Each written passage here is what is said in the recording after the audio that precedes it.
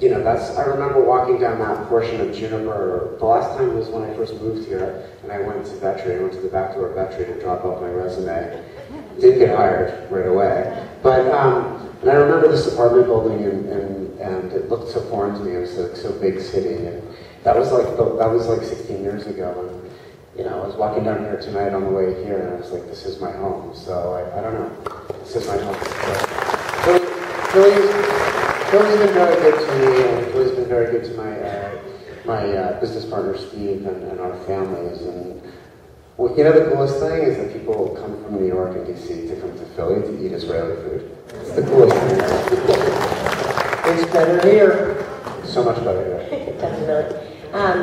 When we spoke for an interview, you said that you do think of opening a Federal Donuts in Tel Aviv. Is that still in your mind?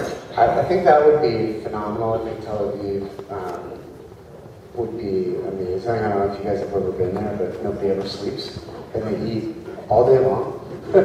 So I think fried chicken and donuts there would be awesome. At first, when we first opened Zahav, I was like, after 5 years, I want a plan. I want to go to Israel, and I want to get the first Michelin star. And 8 years later, I'm like, that is a terrible idea. Well, I just want to open a Federal Donut so we can hang out there for the summer. I think it's a real It was clear to me, at first I thought I was going to do the film with finding a me, somebody who had never been to Israel and would have some kind of epiphany there. And then my wife and I came down here and went to Zahav. And out comes the hummus. We've all had good hummus. This was better.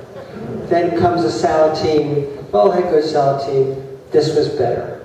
And that was the It was actually even doing restaurant week. Right, so they were crazed, but we didn't even notice. And then Mike came out and sat down and talked to us for 10 minutes. And he got up, and I looked across at my wife, and I said, that's my guy. Because what I realized is that I needed somebody with all of these traditions. I needed somebody who was familiar with them, who could talk to these people that come from all these places, that their families had come from all these places, that understood the food, and also, very, very important, was totally self-deprecating, totally without ego, totally would listen to what I said, and, you know... I lied about my knowledge of Hebrew, too. and so, that's why. Why he said yes, I don't know. He's an idiot, I guess. Can you tell me more about why you did say yes? I said yes. This was my life's dream. You know, representing Israel and doing it through food is, I think, maybe one of the reasons I'm here. So I couldn't believe that it was happening. It was totally random. I remember Roger and Dorothy sitting down at table 2-2, and it was, you were on your mosaic course, and I came out and talked, and I think we talked a little bit about Israel and travel and all the different things that made up Israeli food. And I think, you know, later that week I told you I would come with you to Israel, and that was it. And you know what's crazy? We took a group with us, a culinary tour, and actually most of you were here. You were here, right? Who went with Mike? That was the first trip.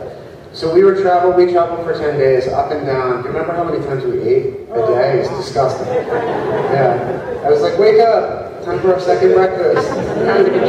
Yeah, we had meals, like 5 meals a day. And then I came back, and I flew out 10 days later, and like 80% of the things that we shot I'd never heard of.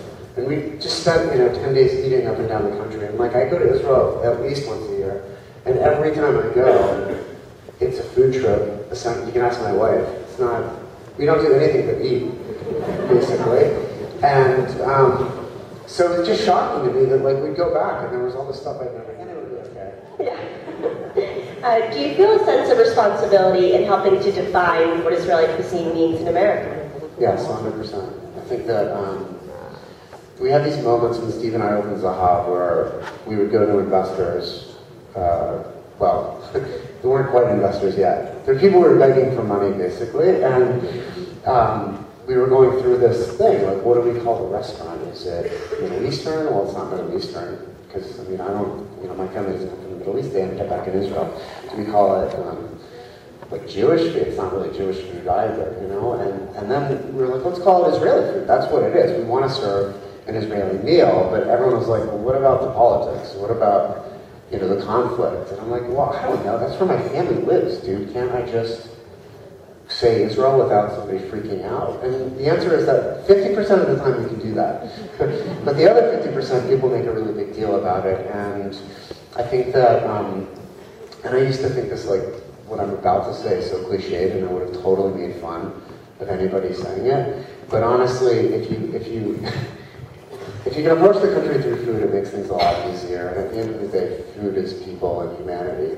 So why not? I mean, diplomacy over there in general is pretty failed. Why not try food? And every chef that we interviewed, every chef that we talked to said, you cannot sit at my table and be my enemy.